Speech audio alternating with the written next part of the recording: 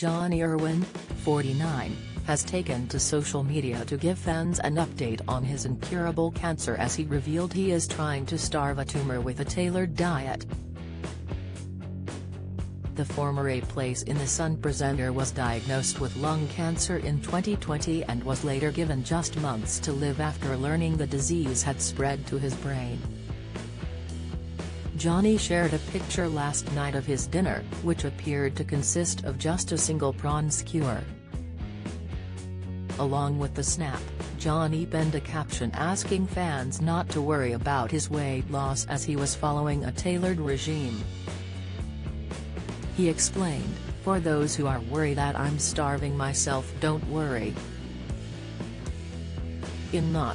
I'm trying to starve a tumor by blocking its feeding pathways, by taking off-label drugs as well as a tailored diet. Losing weight is defo not the aim. Sick," the TV star added, "plus exercise and key supplements with the expert help of @how_to_starve_cancer." Fans soon rushed to the post's comments section to share their support and send the star their well wishes as he continues to battle the disease. Carefran commented, "Whatever it takes, I pray it works for you. So happy every time I see you post, come on Jonnie." Claire.Miller.1976_ added, "You don't have to justify anything, you do what makes you happy."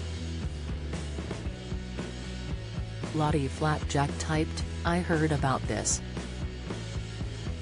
Don't feed it like sugar etc. I so hope this helps you lovely. I'm literally praying." Earlier this month, Jonnie revealed he had met with his mentor, author Jane McClelland, who wrote the book How to Starve Cancer.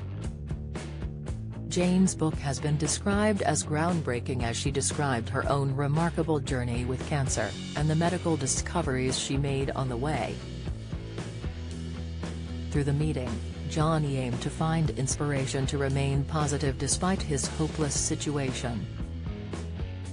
Sharing a photo of himself with Jane, Jonnie typed, "It was a privilege to meet my mentor Jane McClelland today, author of @how_to_starve_cancer.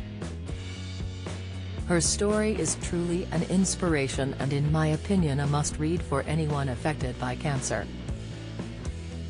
It's inspired me to change my lifestyle and importantly given me hope in an otherwise hopeless situation. Don't get me wrong, it's I'll die hard but I'm on board," he added. Jane herself responded in the comments section, "So lovely to meet you at Jonnie Irwin. I know it's a tough road but you are determined and strong. Your positivity was so good to see. Here for you and just to help where I can and to point you in the direction of others when I can't.